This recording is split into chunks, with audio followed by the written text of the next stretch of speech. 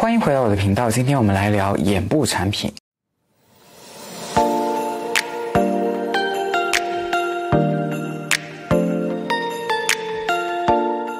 我想大部分人都会有这样的感觉，我们一直很用心的用眼霜，甚至于很多是价格不菲的眼部产品，但实际上随着年龄的增长，我们眼部的改善呢却非常的微小。我身边其实也有很多人无法坚持去用眼部产品，甚至于本身很在意保养的人也会在眼部保养这块松懈。对于18岁就开始用眼霜的我来说，无可否认的是现在眼下的这种细纹是可以肉眼可见的，但我也庆幸一直坚持使用，对比那些从未重视眼部保养的人，我现在目前的眼部状态还是满意的。今天要介绍的呢是3组眼部的产品，每组都是眼精华加眼霜的组合，依旧会在视频的最后给大家演示一下如何涂抹眼霜。那么就从第一组杰森贝克16%胜肽眼精华以及姆库娜的眼霜开始说起。提到杰森贝克的这个品牌呢，它真的是10几年前的老网红了。我第一次购买他们家的产品呢，还是在08年，那个时候根本没有什么胜肽的概念，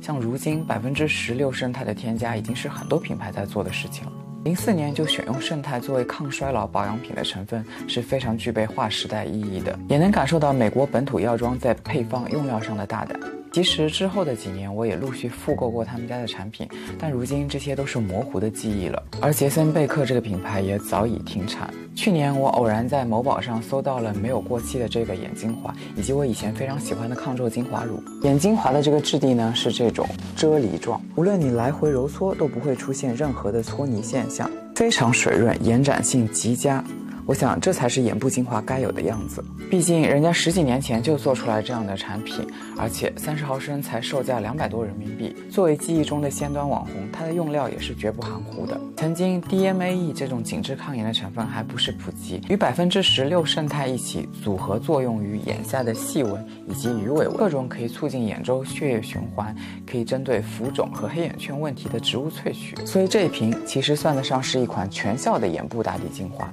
即便放在现在也是可以秒杀很多品牌的。我用它来搭配之前介绍过的姆库娜的粉色这款 A 值眼霜，30克的大容量包装，非常耐用，滋润度不错，吸收也很好，添加了低浓度的视黄醇乙酸酯，温和的同时长效呵护眼周，两者组合作用真正实现从质地、成分、性价比的完美融合。第二组是我之前在视黄醇单元介绍过的瑞典品牌 Verso， 拥有8倍视黄醇专利，视黄酸、视黄酯可以直接分解成 A 酸跟 A 酯，立刻起效和逐步起效同步进行，效果好且刺激性低。这种方便的按压设计，水感薄透的乳液质地，从挤出的量就可以看得出来，眼部产品真的是需要足量去使用的。这款眼部精华尽管有专利，白天也可以使用，但是对于从来没有使用过 A 醇的小伙伴，还是建议你2-3天使用一次，逐步耐受的。在去年的开箱视频就已经提到过，我当时同期购入了这款5号眼霜，之后也有小伙伴留言想听我说一下这个眼霜的使用感。不过直到上个月呢，我才开始使用这款眼霜，正好给大家来做一个反馈。眼霜是看似清爽的这种凝霜状质地，的确吸收很快，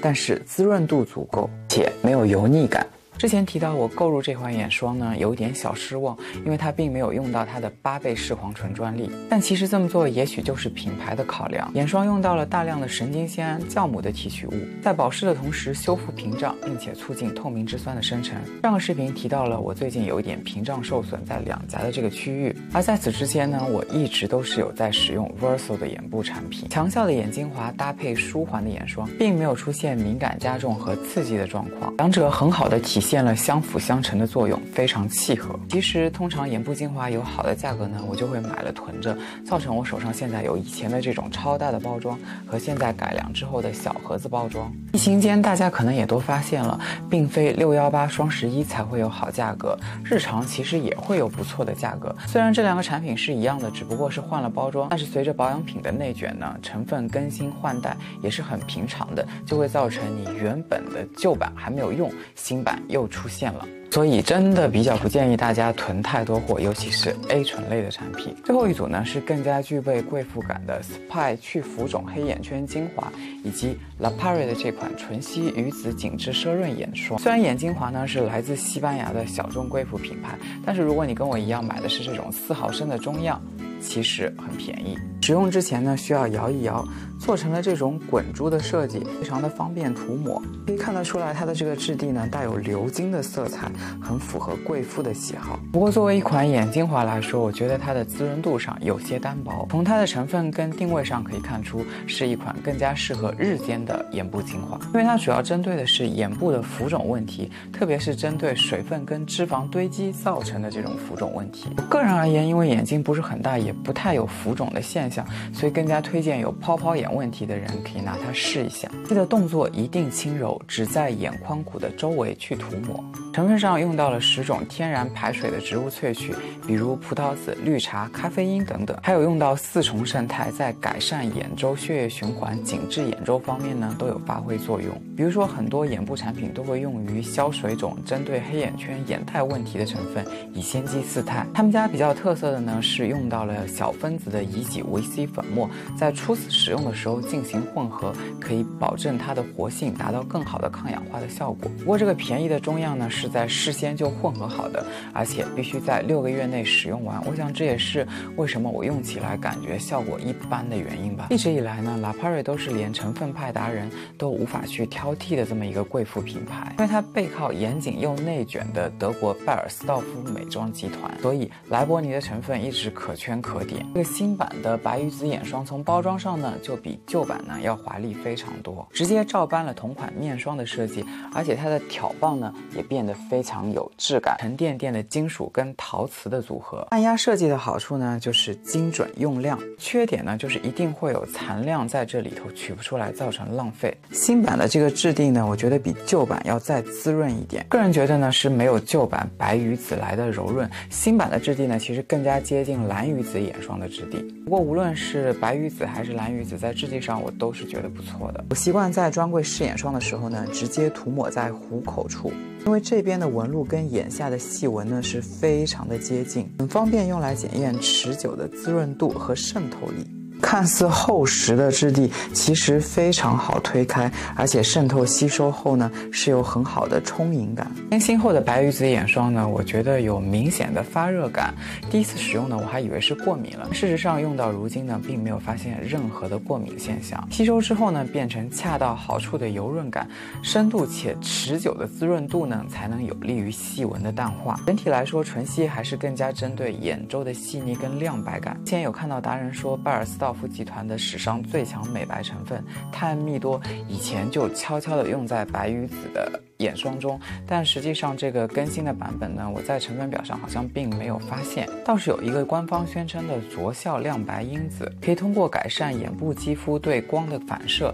来达到一个亮白的效果，比起当家宣称一点点就可以发挥功效，所以排在成分表非常靠后的鲟鱼子精华，这里面呢也是有添加大量的有效成分的，比如说抗氧化抗衰的氢化软磷脂、生育酚，贵妇精华最喜欢的合欢树皮萃取，抗糖抗氧化，各种胜肽的组合运用呢也达到了刺激胶原新生、紧致胶原的作用。尽管美白方面是重点，但是20毫升售价4900人民币的价位呢，注定的它是兼具抗老紧致功效的。这拉帕瑞这种级别的护肤品呢，无疑是最成功的百货店商业产品，即便明星再有别的品牌的代言在身，也会大量购入这个品牌。接下来呢，就用拉帕瑞的白鱼子眼霜呢做一个涂抹的示范。取出适量的眼霜，分成2个部分，你可以用传统点按的方式平铺在眼下，也可以像我这样直接轻轻的推开，然后将一点点的余量带到眼眶骨上。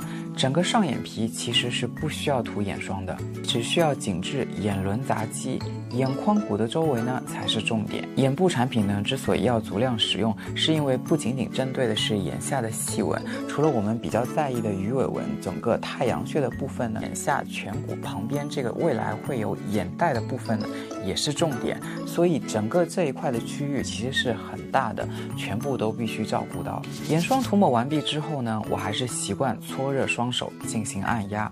产品本身的温热感加上手掌温度的加成，更加有促进血液循环的作用。用附带的磁珠按摩棒，由内眼角开始进行眼眶按摩，最后再回到内眼角处，沿着鼻梁轻轻按摩，帮助去除眼周的浮肿。当然，最后的这个磁珠按摩棒的步骤呢，我个人认为不一定非要做，因为比起它的功效，它更多的呢是一种仪式感。眼精华的涂抹呢和眼霜大同小异，这里我就不做演示了。眼霜在涂抹的过程中，最重要的呢就是要轻柔。毕竟眼周肌肤是非常脆弱的，蛮力造成拉扯呢，反而得不偿失。好，以上就是今天的全部内容了。如果你喜欢我的内容呢，就请点赞并继续关注吧。感谢你的收看。